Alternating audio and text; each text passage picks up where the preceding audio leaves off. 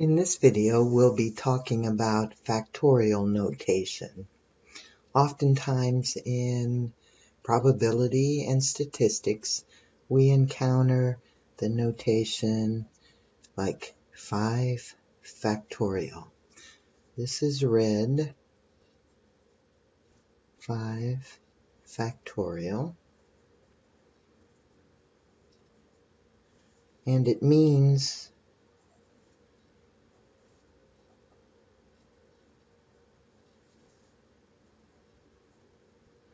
5 times 4 times 3 times 2 times 1. When you're doing factorial, 1 is always the last factor. So 5 factorial is equal to 20 times 6, or 120.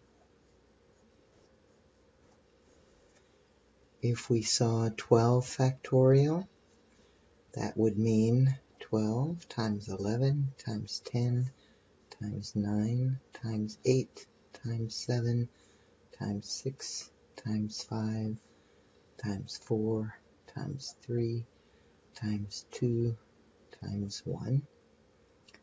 And that is 479,001,600.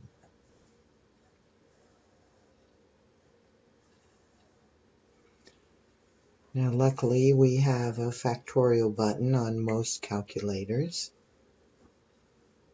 On this calculator, we can see that we have a probability button.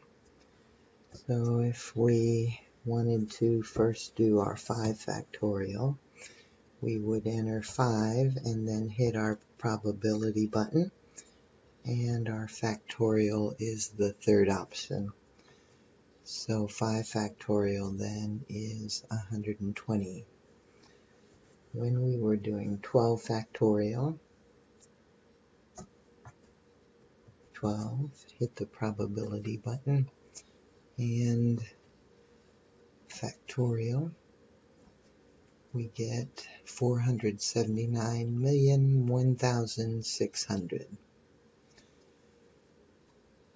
On this calculator, again 5, and we want math button, and we want to come over to the probability option, and we can see, whoops, too far. Option 4 is our factorial. So 120, and then when we did 12 and hit math, and then our probability option, and then factorial.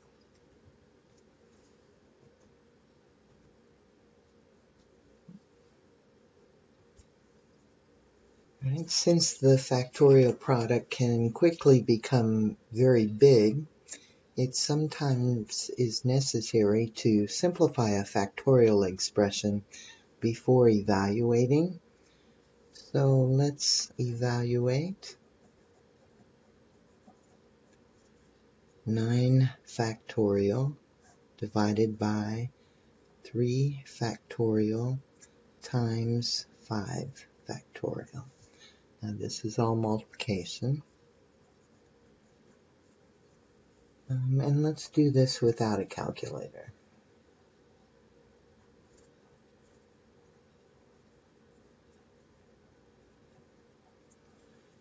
So to simplify this, I would write my 9 factorial until I reach the biggest of these two. So I would write 9 times 8 times 7 times 6 times 5. And then instead of going all the way down, I'm just going to write the rest of those factors as 5 factorial. And then in the bottom, I'm going to expand my 3 factorial. So 3 times 2 times 1.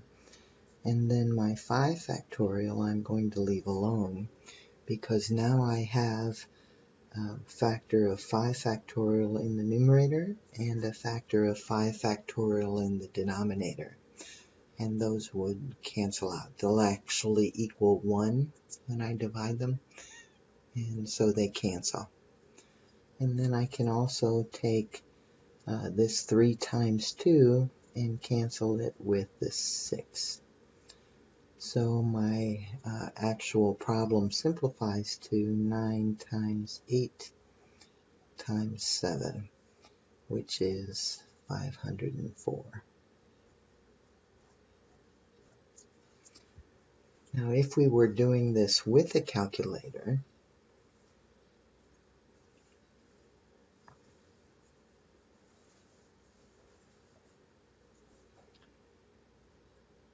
we can enter our 9 factorial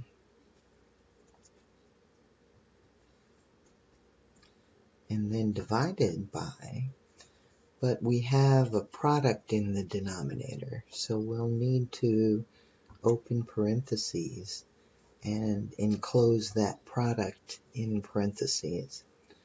So 3 factorial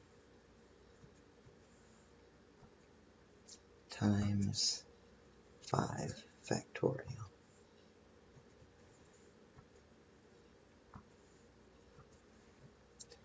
And we get 504. We can also take 9 factorial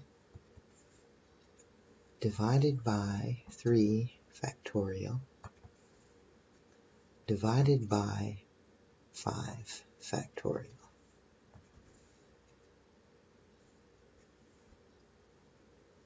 You get the same. Try another simplifying problem.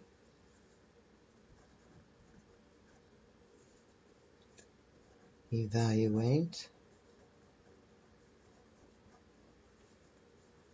14 factorial divided by 6 factorial times 11 factorial. And let's do that by simplifying first.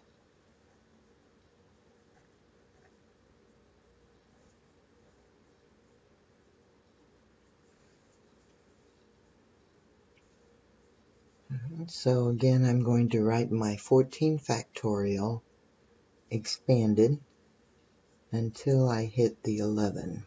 So 14 times 13 times 12 times 11, and then instead of continuing, I'm just going to write that as 11 factorial. And then in the bottom I have 6 times 5 times 4 times 3 times 2 times 1 times 11 factorial. 11 factorial divided by 11 factorial is 1, so those cancel. I can also simplify 6 times 2 is 12.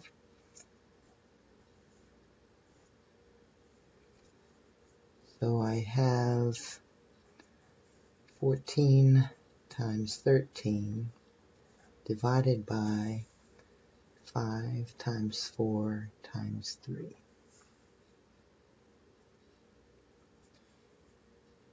And this answer is 91 over 30. Alright, and then let's try one more example. Evaluate 11 times 10 times 9 times 8. Now, notice that the 7 factorial is not showing.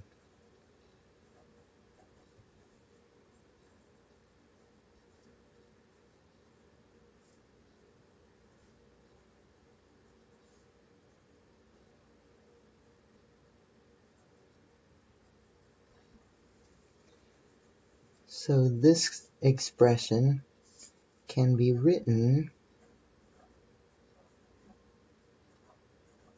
as 11 factorial divided by 7 factorial, because we have 11 times 10 times 9 times 8 times 7 factorial divided by 7 factorial. The 7 factorial divided by 7 factorial is 1. So we can calculate this on our calculator. 11 factorial divided by 7 factorial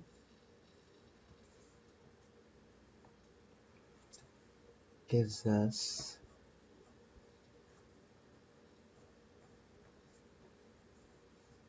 7,920.